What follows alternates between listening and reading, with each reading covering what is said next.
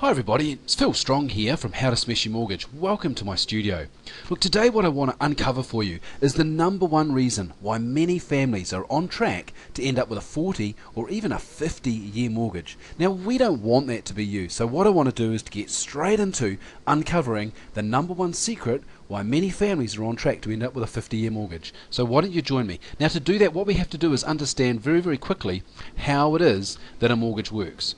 So here we have a picture of a mortgage that is for $285,000, and this graph shows the repayment process over 25 years. So in this case, what you'll notice with the blue line is that the graph moves down very slowly. And what that means is that, see where I'm pointing here, your loan balance reduces very slowly at first and then speeds up as time moves on. Now the problem is most people stay up on this flat part here, which is why they never make progress. And how do they do that? You might be asking me. Well, I'm going to show you. But the first thing that you need to understand is the reason why this progress is so slow is because at the beginning of your mortgage, for every $1 that you pay to the bank in mortgage payment, for every $1, only 10 cents goes towards paying off the balance. That's right. At the beginning of your mortgage, out of every $1 you pay, 90 cents out of the dollar goes in interest and 10 cents goes into paying back your loan. And that may sound like a shocker, that may make you a bit angry like it did me when I discovered it, but that's the reality of how a mortgage works. And this is what hurts people so much, because let's look at a story about what happens that describes a typical family. This is a scary thing that seems to be handed down from generation to generation, and I hope today you're going to stop that. So here's what happens. Do you know what the average family does? The average family that owns a house, what they do every 4 years is they go out for a drive on the weekend, they get a little bit excited about a house they see, and they buy it. And so that's a good thing, of course, but we upgrade. Everyone wants a new house, so they upgrade the house. They sell their old house, but unfortunately they don't have enough money, cash, to pay for that house. So what they do is they go to their bank, and they say to their bank, hey, we've bought a house, we need some more money, can you help us out? The bank manager says, sure, that's what we do. And so they give them an increase to their mortgage. But now the family can't afford to pay higher payments. So what they say to the bank is, can you please help me? I need to keep my payments the same.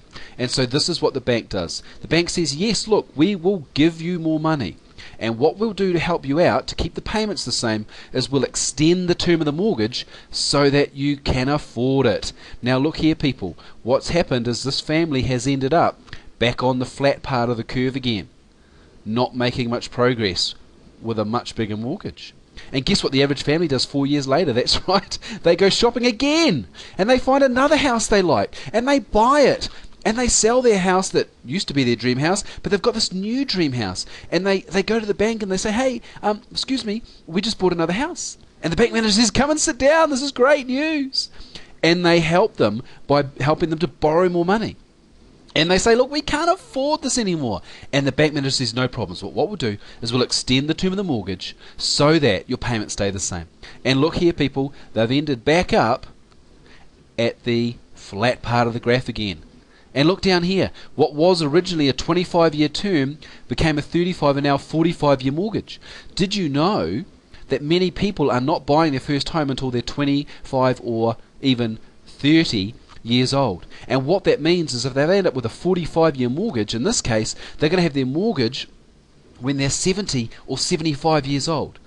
And that's a shocker, and we don't want that to be you. So this is the number one reason why many families are on track to end up with a 40 or 50-year mortgage. And look, I hope that doesn't end up to be you. I hope I can help you to totally smash your mortgage. Thanks for joining me. I hope you have a great day.